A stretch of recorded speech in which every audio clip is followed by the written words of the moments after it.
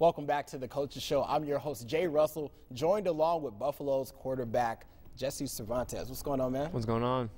Just hanging out on the Coaches Show, man. Me too. You chilling? All right.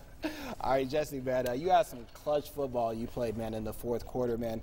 Can you just talk about, you scored 2 touchdowns near the end of the fourth quarter. Like, what was going through your mind? I mean, I'm just doing whatever I can to get my team back in the game, give ourselves a chance to win. Pretty much all was going through my head. I know. Was it kind of like difficult to kind of just get focused to say, like, you know what, we're down?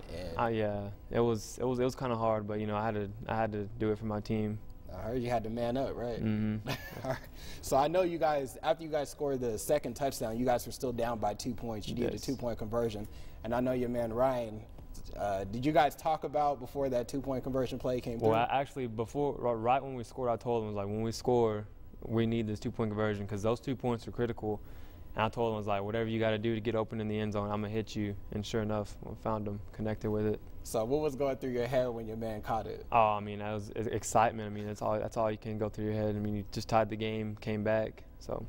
You know, you guys did tie the game, but then in overtime, as we know, you guys did not win this game. But just like I was speaking with Coach Phillips, losses are, great teachers. So what positives can you take away from this game? I think it's a good wake-up call for us. I mean, we can get ourselves focused and get ourselves focused on the goals, and then take it week by week, and at the end of the season, we'll get there. Okay.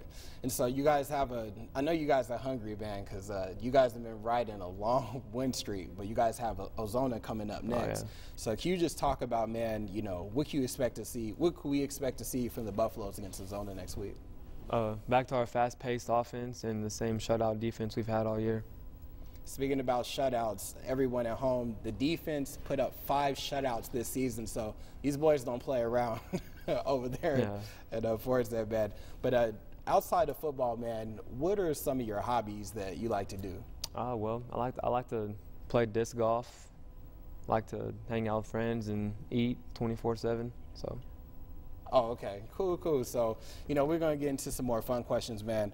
Who's your celebrity crush? Celebrity crush. Jennifer Aniston. Jennifer Aniston. That's my crush. So you watch a couple of episodes of Friends, I'm guessing. Oh, right? yeah. Okay. I'm not mad at you. She's a nice. She's a good-looking woman. Right. Okay. Right. You can say it respectfully. It'll be okay. So we were talking this week over at Mic'd Up, man, and you said Coach Phillips walks around. He's got a nickname that everybody calls him. Oh, J. Phil, yeah. J. Phil. That's his nickname around Forsan. Forsan. So next time in Forsan, if I'm just like, "Hey, J. Phil," he'll say, "What's up to me?" What's up? What's up, Jay? He will. Okay, man.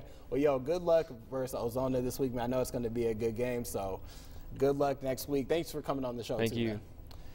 Forsan went 4-7 last year and 2-2 in district, finishing as a by-district finalist. After a Week 1 loss to Kahoma, the Buffaloes have been on a mission. I caught up with head coach Jason Phillips this week for Mike.